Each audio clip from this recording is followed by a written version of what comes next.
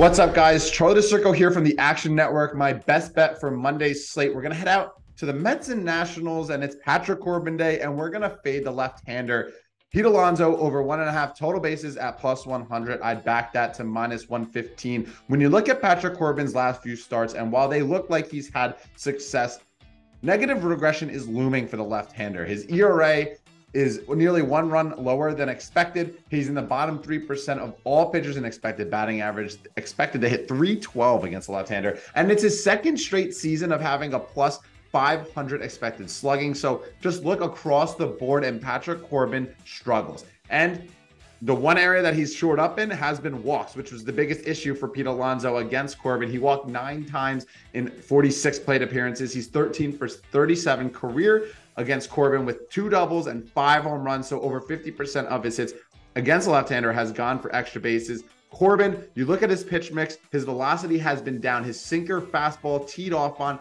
His slider, which has been his saving grace all season, has an expected batting average of 260, which is a stark difference from what it's actually outputting right now. So there's a lot of negative regression that point toward Corbin struggling. He's just been a byproduct of facing bad offenses or a few lucky plays here and there. But I'm expecting negative regression to hit him, and I think Pete Alonso is a perfect candidate to hit a home run or at least get on base a couple times here. Pete Alonso, when you look at his numbers against left-handed pitching, despite his struggles this season, he still has a 162 weighted runs created plus against left-handed pitching. That's way above average. That's number 1 on the Mets by far.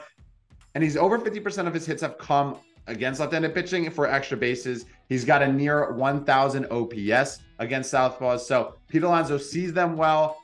And as long as he's not walking, I'm expecting him to be very live here. I think this could easily hit with a home run in one swing of a bat, but I'm expecting extra base power from Polar Bear Pete Alonso himself. So big night ahead for him and the New York Mets against Patrick Corbin as we fade Corbin here. A great way to attack him, whether it's a team total or not. But I love Alonso here over 1.5 total bases. Best of luck on all your plays. Let's go, Pete.